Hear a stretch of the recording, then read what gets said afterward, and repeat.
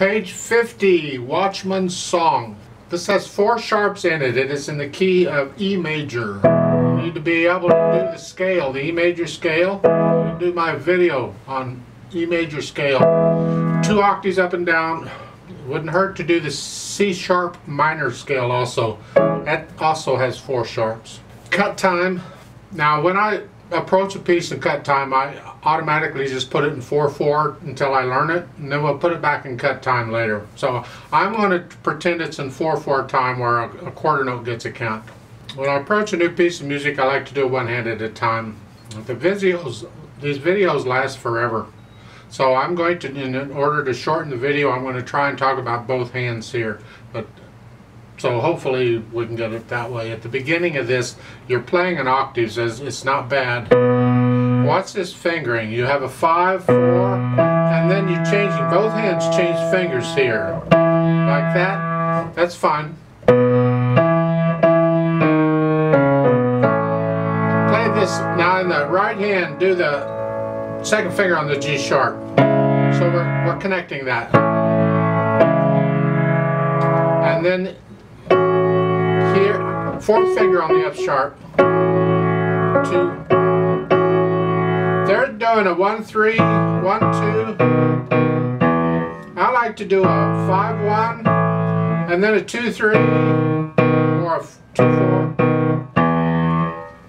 You decide how you want to finger it, but just be consistent. That is, once you decide on what fingering you want to use, pencil it in if it's different than the book, and stick with it.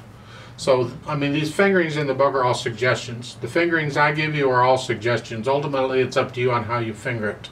So, in the last 2 measures of the first line here, I'm going to go, here is a 2-4, here, and in the left hand, it can be here or here, either one, here or here, and here.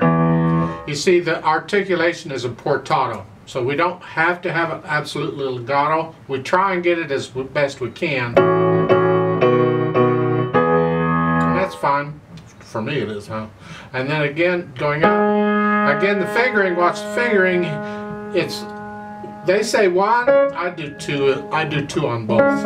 And then a 3 here.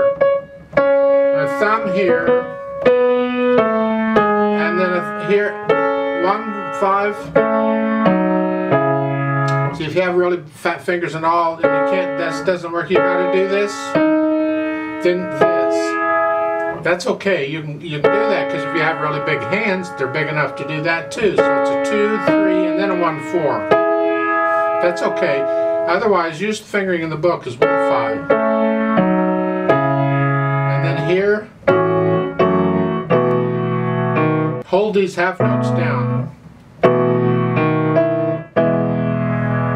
Going on, 3rd line, it gets a bit tricky here.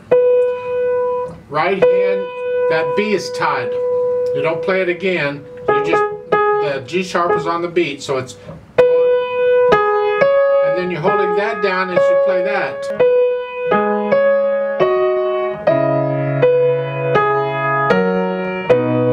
There's different ways of fingering this. I do a 2 on the F sharp. If your hand's not big enough for that, you got to use thumb on all those, but it's up to you.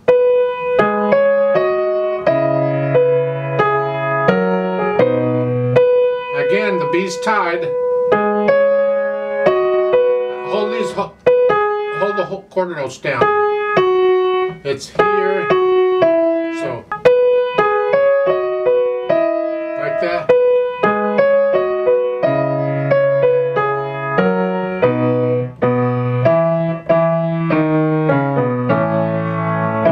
Same fingering as you had up above, more or less. Hold the half notes down. Now let's go on to the second line on page 51. This is the intermezzo part of it. You're here, and then all of these notes are on one beat. So it's 1, 2, 3, 4. 1, 2, 3, 4. This is the fingering, not this. And you're not really fingering these, you're trying to, it's not rhythmic, although I think it should be. You're just rolling up and down. It's like a rolled chord, or you're not trying to do it rhythmically. You just roll it. Well, in this case, it goes up and then back down. Take it. So.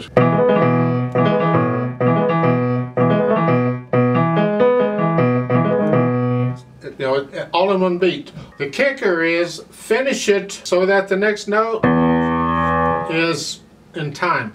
In other words, there's no space. I don't need this. It flows into it. It's like this is part of this. I have to experiment with the timing on that. And then going on, this is a triplet. So it's 1, 2, 3. This is an E minor triad here, and I'm just going here. This is it, and I'm just. That's all it is. So here. So the left hand's just helping out with the third note. And go same thing in the next measure, except they're not triplets. And the whole note you can do any way you want. They're showing it split up between the hands, where you can do here, or play it all with the right hand if you want. I mean, you can do that.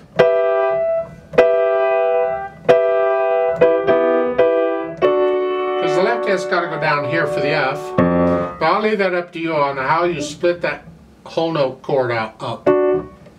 And then the next, the F is the same way. You're here.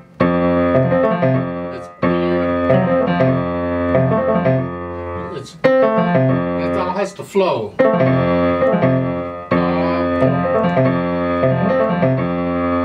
And again, triplets on 4 and this, again, this is it's an F.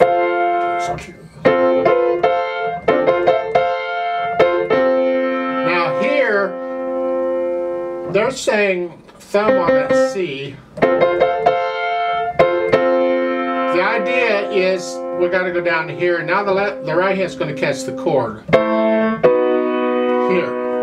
So just work those out very slowly, and then you repeat that, and then go on. And the last part of it's the same as the first part. Now the dynamics and the pedaling. Let's cover all this together, kind of combining it. When I'm learning it, I wouldn't do that. I'd do either the pedal or the dynamics first, and then the other one. But we'll just do it together. You can watch the video more than once. It's soft at the beginning, no pedal until you get to the half note. And when I do use the pedal, I always put that notes down first and then the pedal. I want to start the sound first before I release the dampers, is the idea. So it's here, softly. Now here, release it on the quarter note. After you play the quarter note, lift the pedal up. No pedal on this. Now here, release it on the quarter rest. Everything up together. Here, push the half note down first and then the pedal, and lift it before you do the quarter notes. So there's a phrase, a new phrase. And we don't pedal the quarter notes. It's like a portato built in. You don't have a choice. Here, and then lift it up on the beat 3 where the rest starts, and don't pedal this next line.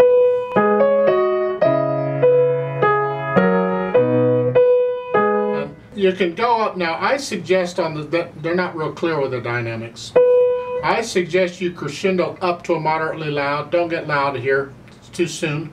Just moderately loud. So you come down, start this about moderately soft or soft. Now you're moderately loud. Now you're soft. And this is all the voices. You play them all about the same here. It's a. Now come down. Just they don't really need a decrescendo there. You're ending a phrase. Just come down off a phrase. You end a phrase a little softly. And then a little louder. back to moderately loud again. They don't say how much, you just judge it. Now there's a little poco rallentando there. You slow down just a little bit, not much. And then pedal the half note and lift up on beat 3 there. Let's go on the second line. You're going to pedal this, and it's very soft here. This can be moderately soft around in there. Lift it up before you play the triplets. You crescendo up to a loud. Now, I think that's an error in the music. I think you should pedal that whole note. I would pedal the whole note. Add the color to the whole note. One of the uses of pedal is you would tend to pedal the long notes to just give them a little more depth. So here we just pedal it. And then the next line is, again, moderately loud or so, and very soft. Now, they come up to a bit loud. See, now they're telling you to pedal the whole note. Well, I think you should pedal the other whole note. And you lift up before you repeat, or whatever you're going to do, and then the rest of it's the same, except for the last line. Let's go down to the last line at the bottom. You're getting louder in here. Moderately loud is all. I mean, this isn't like the intermezzo part. This is a different style. We have two different styles thing. There has to be a contrast. We don't really get loud on this part. We get loud on the intermezzo part. Like at the end of the second line there, we get loud there. Not on this part. This part is a little more subdued. So don't go up to about a moderately loud. And then this is legato pedal with a retardando. And you're going to decrescendo all at the same. Can you multitask? It's just.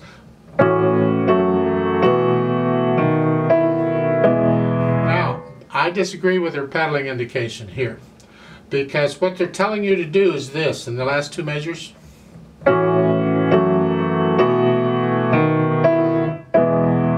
little silence between the measures.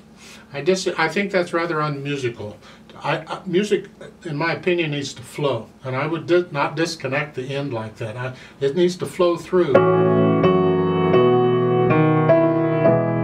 Flow all the way through to the end.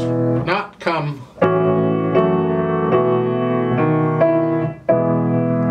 I wouldn't put a break in there. I disagree. I would make that little upbeaty arrow thingy between them. It's my opinion. All these pedaling indications are opinions. You have to decide what sound do you want. But I would encourage you not to pedal it unless you have to. Because people, they just automatically pedal everything and not worry about it.